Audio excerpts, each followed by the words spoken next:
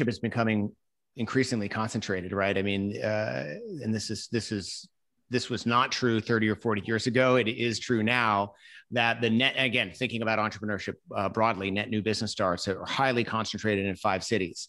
And that's a problem, right? And we're talking about the US here.